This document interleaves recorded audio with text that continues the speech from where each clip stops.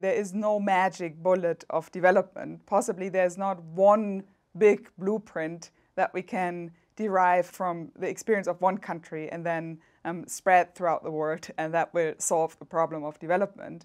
Rather, I think that the lesson of China's economic growth story is it requires very careful study of the experiences of other countries in order to understand the precise conditions under which certain policies have been implemented. And then it requires very careful study of the conditions in the respective local country in order to understand how the conditions in this historical experience compare with the conditions in your home country, and then to work out policy solutions that are really tailored to the specific conditions that a country is facing. My name is Isabella Weber. I'm an assistant professor of economics at the University of Massachusetts Amherst, and I work on China's political economy and in particular the question of the history of China's economic reforms, as well as on history of economic thought more broadly. My book is about the question of how China escaped shock therapy, and in particular the moment in the 1980s when China was just embarking on market reforms. And the question was really, how could China go about introducing market mechanisms into its largely command economy at the time? We really have to think about the 1980s as a crossroads in history, not only China's history, but really the history of the world. It's the moment when China started to take off. We have to remember that in 1980, China was an incredibly poor country. China was still one of the poorest countries in the world, as a matter of fact. China's GDP per capita was less than that of Sudan or Haiti, just to illustrate, to remember what the starting point was. So in that context, a big debate arose in China how to go about market reforms. One of the options that was considered would have been a policy choice that is quite similar to what later came to be called shock therapy, which starts with an overnight liberalization of prices in a so-called one big bang. Now, the track record of shock therapy is pretty devastating in the context of transition in other socialist, formerly socialist countries. And in particular in Russia, the so-called transition recession was deeper and more prolonged than the Great Depression in the United States of the 1930s. So had China implemented shock therapy, we of course don't know what would have happened, since this is a counterfactual exercise. But it is not at all unimaginable that China would have gone through a recession that would have been comparable to what happened in Russia. And if we remember just how poor China was at the time, that could have resulted in a human disaster on a scale that is really hard to conceive. More directly relevant, it's fairly clear that if China had undergone such shock liberalization, the foundations for its rapid economic rise, that is often being described as unprecedented in history, would likely have been undermined. So in that sense, if we consider China's rise as an incredibly important event in recent economic history, then the choice not to implement shock therapy is really an important piece of the puzzle to understand what the conditions of China's rise were. And the debate over how to marketize China or how to introduce markets into China's economy really turns out to be a path-breaking debate, not only for China, but really for the world economy in the recent decades. As pertains to the question of how China escaped shock therapy, one of the critical questions was really the question of price reform and how to change the price mechanism. Since before reform, China was organized in a way where prices were not the signals that would induce decision makers to take certain economic decisions, and therefore prices did not have the kind of coordinating function that they have in a market economy. More importantly, in China, the price system was designed in a way to redistribute across sectors. So in particular, industrial goods in the upstream industries, such as steel, coal, electricity, and so on, were priced very low, whereas so-called luxury goods, which at the time would have been things like bicycles, radios, wristwatches, and so on, were priced very high, so that you had a redistribution between sectors through prices that were consciously set not to reflect costs.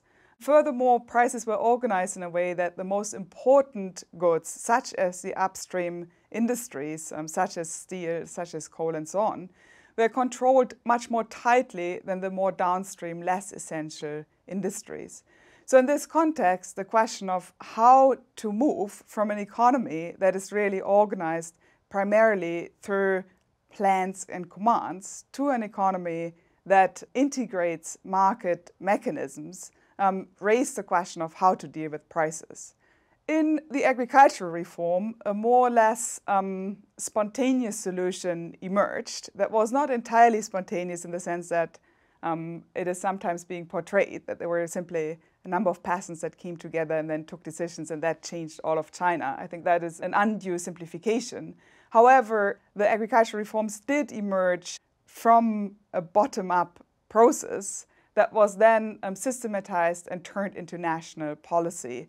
So what were these agricultural reforms all about? They were really about transferring the responsibility for production from the communes and the production teams to the households. However, in this process, the commitment of the commune-level production continued in the first instance. So quotas in terms of, let's say, grain continued to exist. Plant prices for, say, grain continued to operate. But households, once they had delivered their share in the quota for, say, the village, could choose to produce more and to produce for the market. So as a result of this, you had a system that had two tracks, a plant track and a market track. In the context of agricultural reforms, this also meant the end of the communes, which was a very radical change in the organization of China's economy, since China at the time was still a largely agricultural economy, where the relationship between the industrial sector and the agricultural sector continued in the first instance to be on the surface the same kind of relationship that it was before. That is, the agricultural sector is delivering quotas of agricultural output to the planning authorities at a set plan.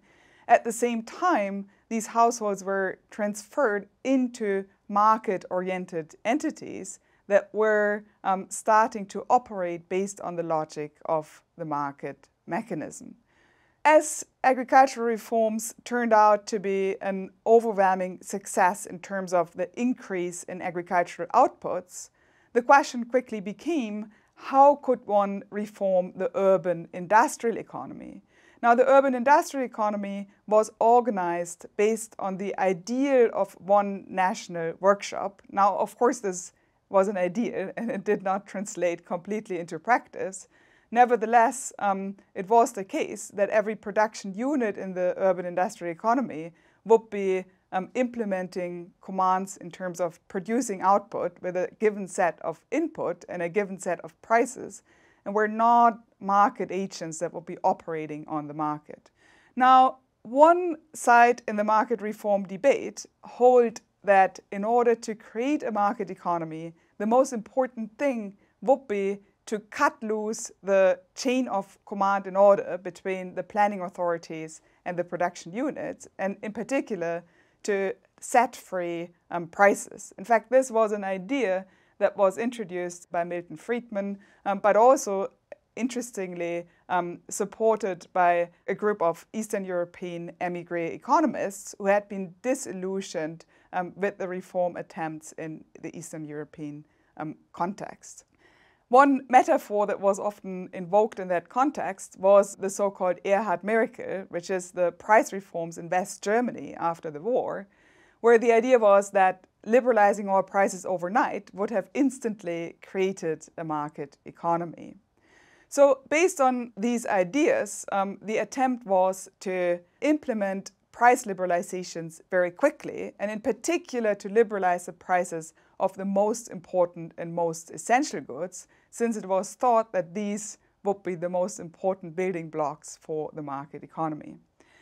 In contrast, the dual-track reformers that came out of the agricultural reforms, that had formed their reform thinking really through the experience of the remaking of the agricultural economy, argued that the same logic that had been applied in the agricultural reforms could also be transferred into the urban industrial economy, and that instead of tearing down the old system by shock liberalizing prices, one should instead use the institutions of the planned economy as market creators and market participants, and thereby transfer from a planned command economy towards a more market-based economy in a fashion that will be less disruptive, since the core relations of the plan were meant to be left in place in the first instance,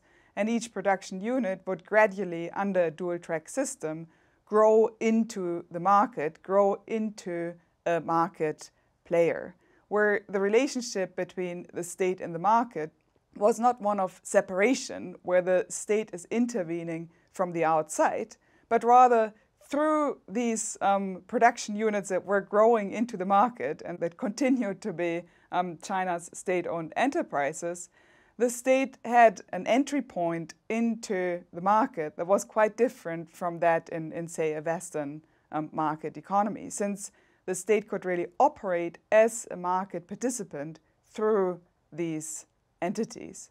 Now, those who were arguing for dual-track reforms were also warning against the implications of shock therapy. So it was not only that there were two reform paradigms in terms of how to introduce market mechanisms, but there was also a genuine debate, right? So those who were in favor of shock therapy, in fact, argued that this dual-track system, where you had two kinds of prices and you had state-owned entities participating in the market together with private entities, would basically create a big mess and would create an enormous amount of friction, and in some sense would create a more irrational kind of economy than a pure planned economy. On the other hand, those who were in favor of a dual-track kind of reform argued that liberalizing prices overnight would not solve China's problem, where China's problem was really reindustrialization and development, not free prices and rationalization of prices in an instant, since they held that given that the prices in the upstream industries, such as, for example, steel, in the old system were systematically below cost. So if you were to liberalize these prices were bound to shoot up as these prices would be shooting up, and as these production units were not yet market agents, but were still production units that were part of this big national economy, they would not adjust their prices in reaction to the increased input prices, but would simply hand down the price increase to the next production unit in the chain.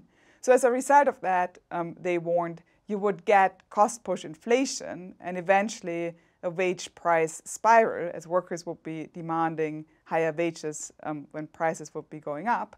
And therefore, you would not be correcting the relative prices that were not reflecting costs, but instead you would create a situation of instability and chaos that would undermine the ability to pursue reforms effectively.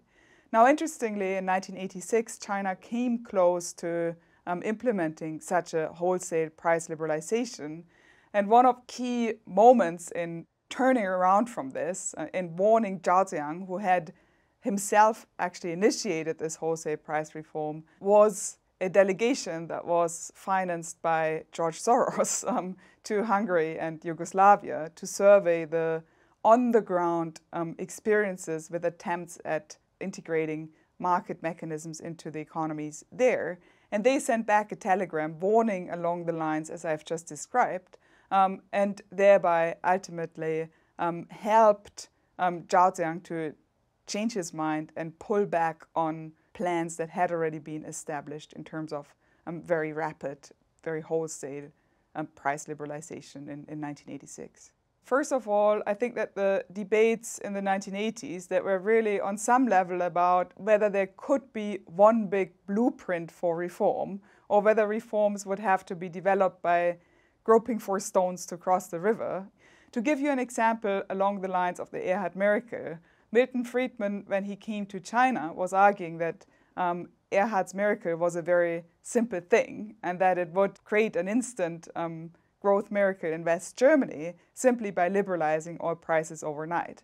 When a delegation of Chinese economists went to Western Germany to investigate what had in fact happened in the context of the Erhard miracle, and they interviewed economists that were involved in the West German post-war reconstruction, they found that these economists themselves warned against the idea of wholesale price liberalization, since they argued that in contrast to China, Germany at the time had capitalist companies that were market players, that had of course gone through the war experience and fascism and all of that, but that were more or less ready to be mobilized as market participants and market actors. Whereas in China, the situation was quite different.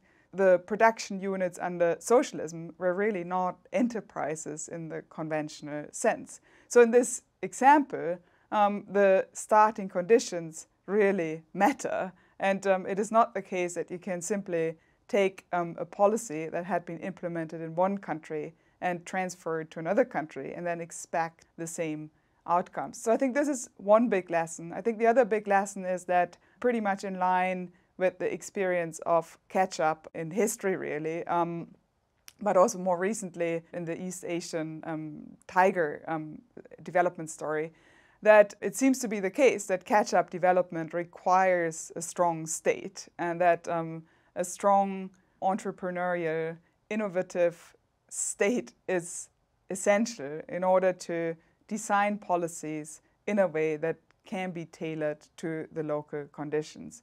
Now, of course, we should not romanticize China's development trajectory. It has produced an enormous amount of growth. It has also produced an enormous amount of inequality and natural challenges. So the question for other developing countries is not to simply copy China, but also to ask critically, what are the good elements of the Chinese development path, and what are the elements that might have created these enormous challenges, and can they or can they not be disentangled?